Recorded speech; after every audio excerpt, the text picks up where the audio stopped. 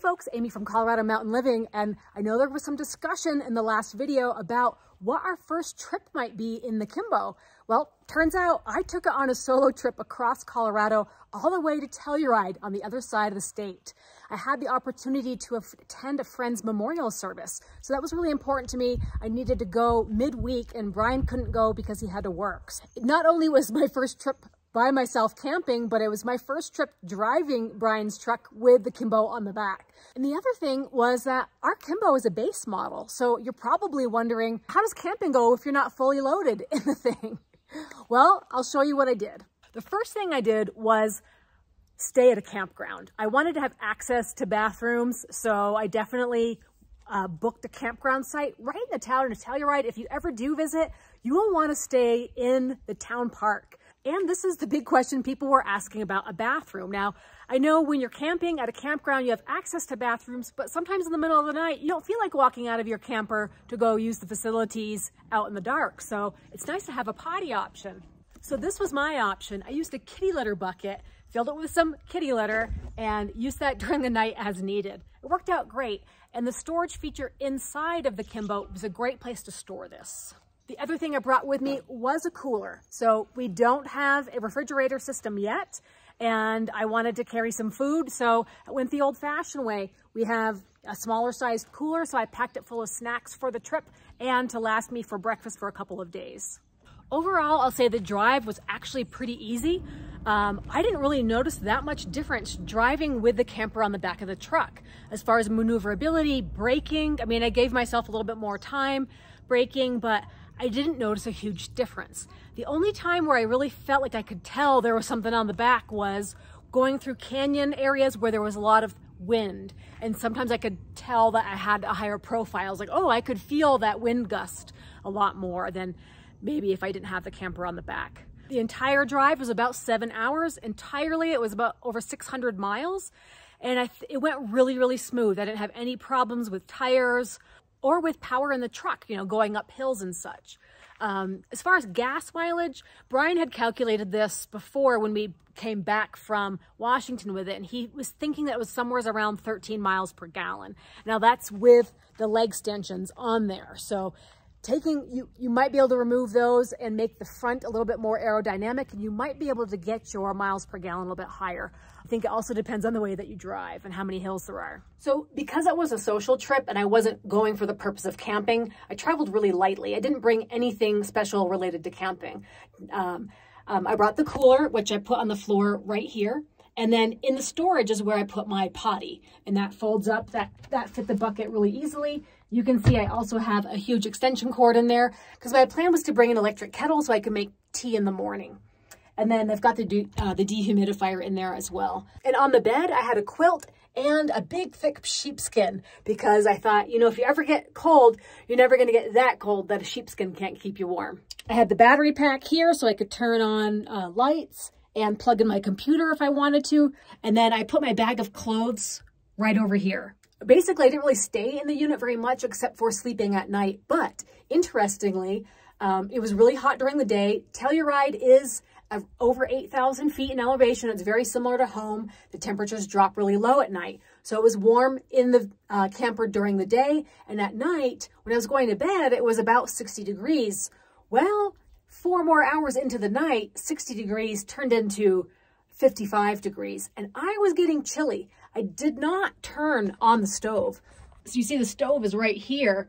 I thought I was going to stay nice and cozy. Well, the joke was on me. I ended up crawling underneath the sheepskin at night just to stay warm. I thought about turning on the stove, but one thing I did forget because I wasn't thinking I was going to need it was that I hadn't turned the propane on outside. So part of me did not want to exit the camper to turn the propane on, to turn on the stove. And that's a lesson learned for myself is even if you don't think you're going to need it, you might want to turn on that propane just so you don't have to get out of the camper. I thought I was going to be able to plug into an RV hookup, but they didn't have it at the campground. So I thought I might be able to plug in my electric kettle to warm up some hot tea. Well, that didn't happen either because it did not support my electric kettle. There's too much wattage required for the electric kettles. I'm going to show you guys what I wished I had, okay? We ended up getting this the week after my trip. But good fortune did shine upon me, and we heard from the company Stoke Voltaics. They sent us Joule, which is a RV style electric kettle. I think the design is really cool. When you take a look at it, it's really smartly done. The entire system is insulated, so it's almost got like its own built-in koozie. And then it has a lid right here with a little handle, because you can imagine the lid might get hot with some boiling water coming through it. And then you've got on the inside, sort of the way it's packed is your instruction booklet, a cool little sticker, and then your power cord. The power cord goes right here on one end, and then the other end will plug into your power supply. There's 3 settings on it, which are drink, eat, and pop. So I was amazed to find out that it doesn't just boil water, but you could also heat up soup, or you can pop popcorn. There's some fill lines in here, so it's showing you how many ounces of water that you're putting in. Let's see how it does for boiling water. Maybe I can make a cup of tea. And I'm plugging this into a 500 watt portable battery. Pouring in just enough water for 1 cup of tea. Putting on a lid. And then making sure it's set to drink, and then press the button. The unit has a neat strap handle, which I think is great because it can go flat, doesn't take up a lot of room, and it's also not going to conduct any kind of heat. It also has a cool hook right here if you wanted to hang it for storage. I can tell you it is taking a lot of power. The portable battery started at 91%, and it is down to 77%. So the entire process took about 5 minutes.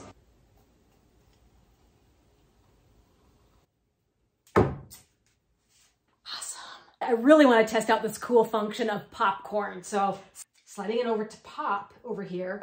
Now, in the directions, it shows that you can use the lid to measure out your ingredients. There's a little area right here to measure your oil.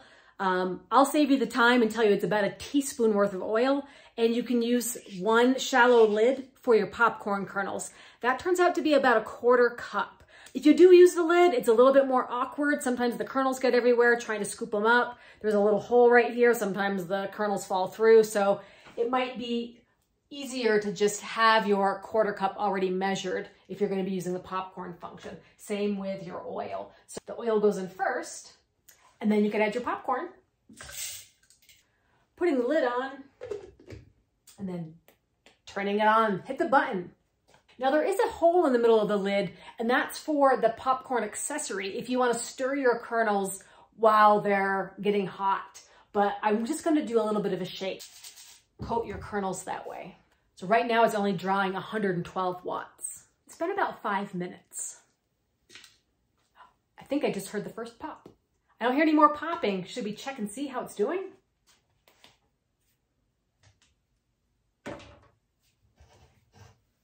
Popcorn.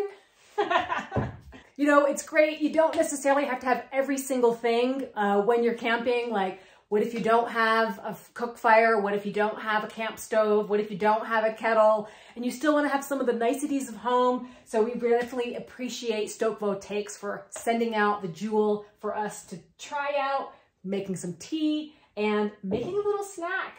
I'll have some links in the video description if you guys want to check out the Joule. So I definitely wish I had had this on my trip. So all in all, it definitely was successful. One thing I learned is that it's something I could do by myself, right? I can definitely drive the truck. I can definitely handle it. I can definitely handle operating the camper. And 2, you don't need to necessarily have all the amenities that are included with it. You can still have a bare bones camping trip. But in the next video, we're going to show you guys some of the adds that we are going to add in. So what we're choosing for a refrigerator, how we're going to do our bikes, what we're going to do for a potty, because we're not always going to be using kitty litter. But for the purposes, for what it was, it worked out great for me. I got to see a lot of old friends and make some really special memories. So it was really important that I took that trip, and the camper did the job. So just a testament that the base model is still a viable option for camping. You can still make it work. It might be easier if you have a campground, but for my intents and purposes, it worked out just right. It might be Brian's turn next weekend. So thanks guys. If you want to hear more about what we're doing with the Kimbo and our camper, we're going to have a whole video series coming out about that. What we're doing for upgrades, what Brian's designing for cabinetry, and we'll see how we turn our base model into a top model. Hit subscribe to find out how it all turns out. See you guys. Bye-bye. Well, this was my potty option. I had a big... All right guys, subscribe before...